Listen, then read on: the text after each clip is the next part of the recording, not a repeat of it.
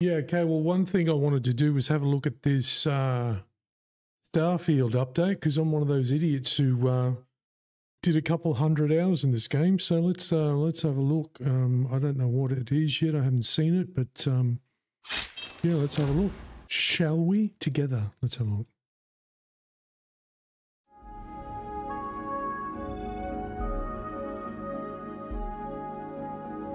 Hi, I'm Jess Finster, Community Director at Bethesda, and I'm here today at Bethesda Game Studios to talk to you all about the next update coming to Starfield.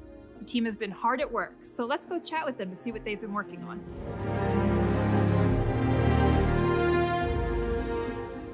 So with Update 4 on the horizon, what are some of the new features that players have to look forward to? So we've seen a lot of feedback online that players really want a lot more utility and detail in our surface maps. So we took what's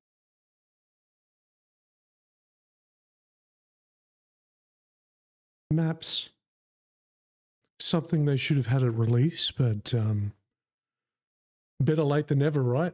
there, we blew it all up, and instead now we have a whole new aesthetic to the surface maps where you can see the terrain, all the detail in the terrain, trees, rocks, all the structures in the loaded zone. It's a But you know what? It makes these areas look pretty empty.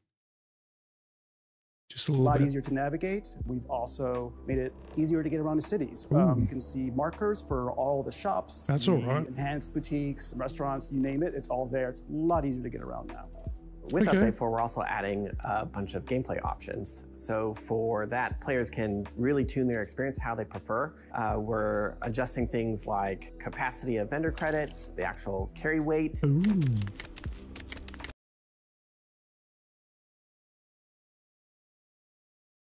That's a lot of potatoes. Additionally, affects to difficulty. So some of those, depending on how you play, you can actually tune to be like space combat more difficult or gun combat less difficult. It's really up to you. And depending on how you balance them, it'll change how you get XP. Yeah. That's awesome. So you're really upping the ante for players that want an even bigger challenge. Yeah, and with that, we actually are adding what's called the extreme difficulty.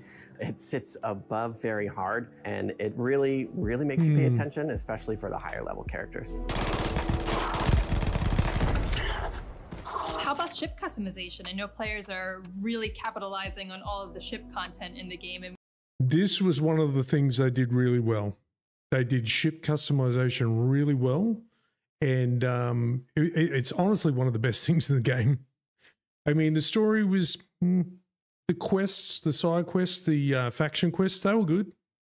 I enjoyed those. But yeah, the shipbuilding was one of the best parts. The only funny thing was, people found a way to build ships that was like, because apparently the way the targeting happened with the AI is they would shoot for the center mass of the ship. So people will build these gargantuan ships that had nothing in the middle, and then you would just the AI would just never hit them. It was hilarious. So yeah, and people made some interesting looking ships too. Yeah, we won't go into that here, but yeah. We've seen some really crazy stuff out there that I'm sure you guys have seen as well. But are you adding anything more to the ship customization? Yeah, so people love to customize their ships. Like there are some of the builds out there are just mind-blowing. Some beautiful, beautiful stuff. So now we're turning our attention to the inside of the ships. So we're adding a decorate mode where you can go and fully furnish and customize the interior layout of the ships, place the furniture, decorations, basically everything you can do in outpost mode. We can now do that in the ship, and it's saved, and you can do that to your entire fleet. One of the worst things that happened to me in my playthrough is I decorated my whole house, and then I did something in the game. I can't even remember what it was, but it just wiped everything I'd done. So I spent like 2 hours decorating the house. Hopefully that's fixed now. I'm going to assume it is. In addition to decorate mode, we're also offering a whole new set of empty habs. So basically, instead of pre-cluttered habs in the shipbuilder, we'll have a new set where there's no furniture, there's no decoration, nothing. It's a total blank slate, so players can just kind of fill it up with their own stuff. That's amazing. They'll really get to emulate whatever their personality showcases outside on the inside. Yeah, exactly. New Game Plus. Is there anything being added to this update that helps the players after they've completed the campaign to return to the game? Yeah, so if you're like me and you find the more you go through the Unity, the more you become the hunter, the one thing I want to do is be able to respec my traits.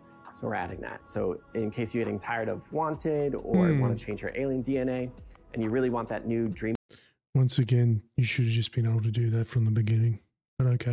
home experience, you get to choose that when going through the Unity. In addition, you'll be able to No judgment. change your appearance. No judgment. Really living that next second life, huh? Exactly. Awesome. Is there anything else that you guys want to share about this update that players have to look forward to? I mean, you've already shared a lot as it is, but... We're focusing now on our Xbox Series X players with this update. We're giving them some settings where they can help prioritize.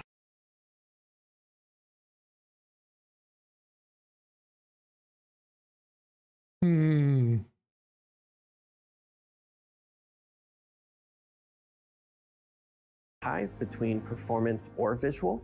If they choose to prioritize performance, the target FPS will move to 60. And for players that have TVs that support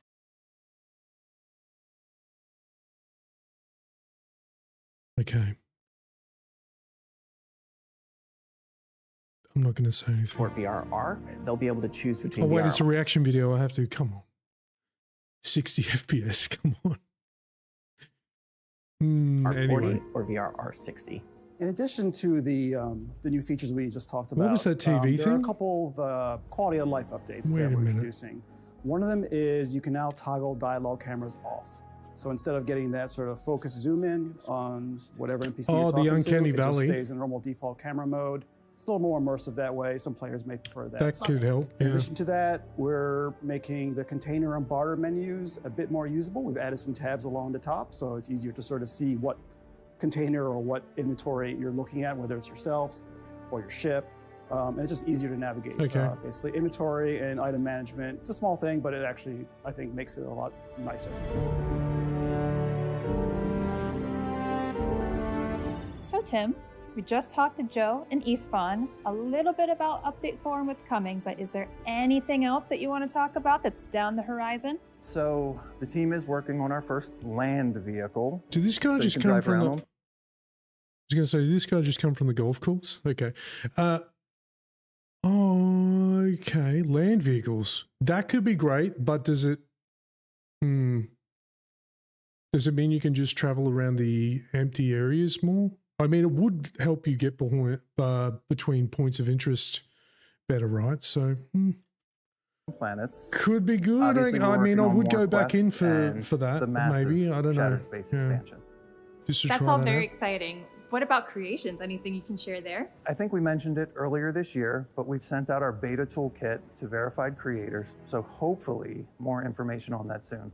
It's awesome. Thank you so much for your time, Tim. Hey, no problem, Jess. That's all we have time for today. Thank you so much for joining us and for your continued feedback.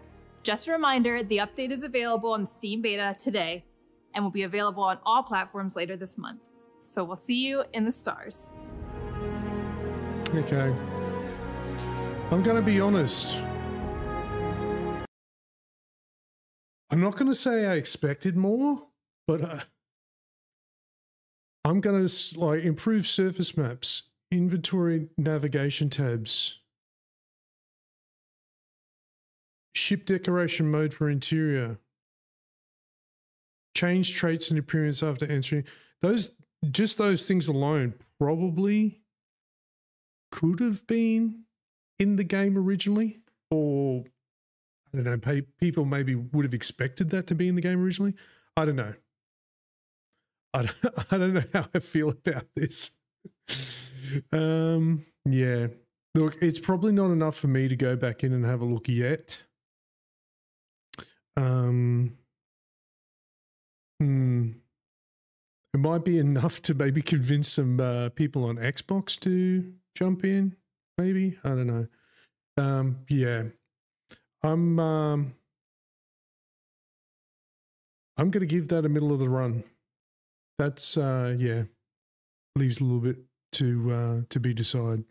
But anyway, yeah, that's how I look, and I guess we'll see how it goes. If more gets added, then maybe DLC or something, then that would probably make me jump in. But yeah, I don't know. We'll see how it goes. That's it.